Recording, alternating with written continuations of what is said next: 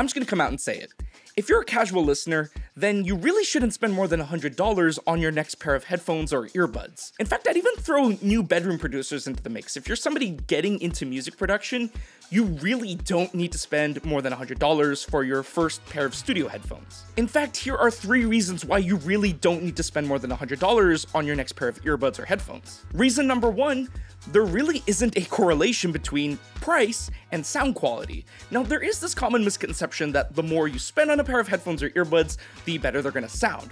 But that's actually not true. There are studies out there that prove that there is no correlation between how much you spend on headphones and earbuds and the sound quality. Granted, spending a bit more on headphones and earbuds does provide you with better features like better ANC and better app support. But when it comes to the sound quality of a pair of headphones or earbuds, price doesn't really come into play here. And I'm gonna prove it to you right now.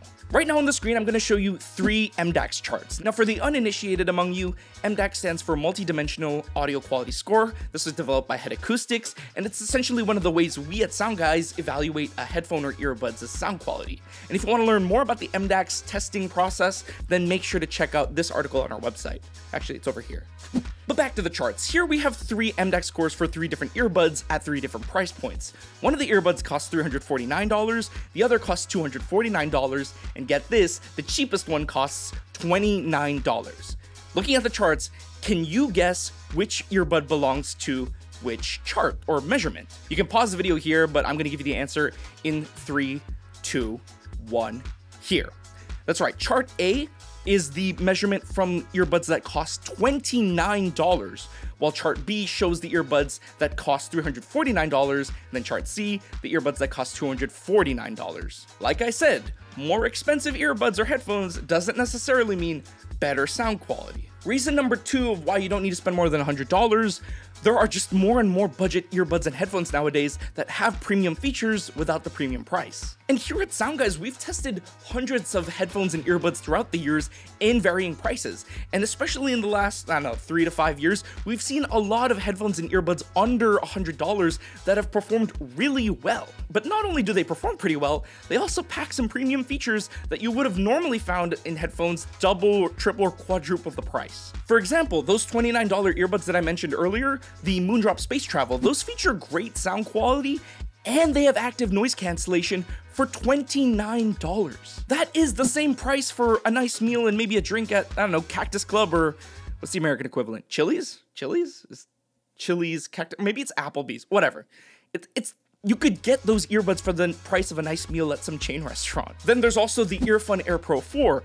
For less than $90, you get a pair of true wireless noise cancelling earbuds that also feature Bluetooth 5.4 and support for the higher quality LDAC and aptX lossless Bluetooth codecs. If you want to take a look at headphones as an example, take a look at the JLab JBuds Luxe ANC headphones, which go for $79. At this price point, these headphones feature really good active noise cancellation, and in our lab tests, we found that the JLab JBuds Luxe ANC reduced the loudness of outside noise by about 81%.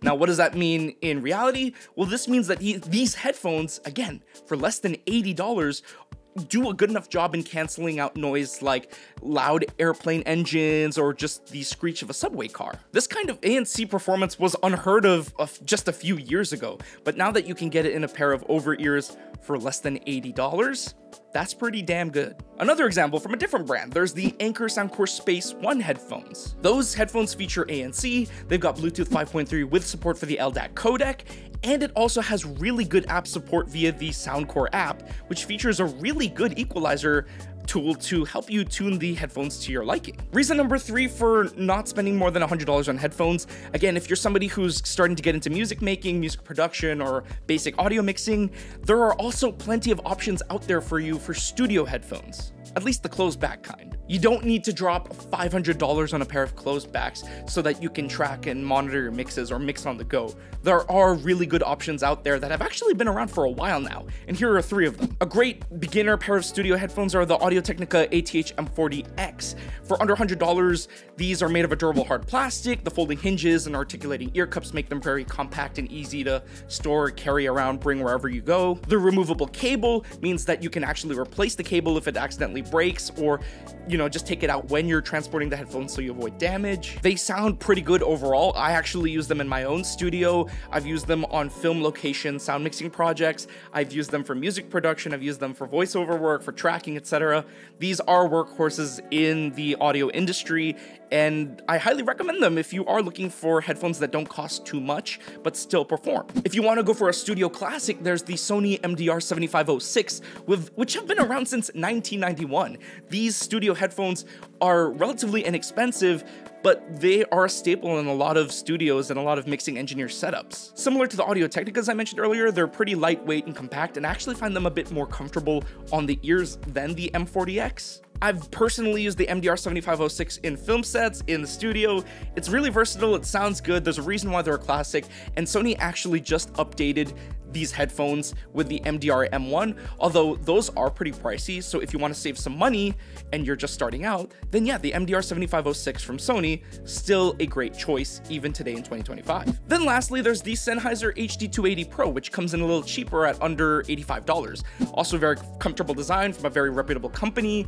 These sound pretty good, they're still used in studios around the world, and it also folds up really nicely and is compact, so again, easy to bring around wherever you go. If you own headphones or earbuds that cost more than $100, I'm not trying to make you feel bad. There's nothing wrong with spending more to find a product that suits your needs. What I'm saying is that if you are just looking for a pair to get you by, you don't ever feel pressured to spend more than $100 because the options are just really good now. Now, if you are somebody looking for a budget pair of earbuds, I highly recommend checking out our lists of the best, which you can find in this video right here.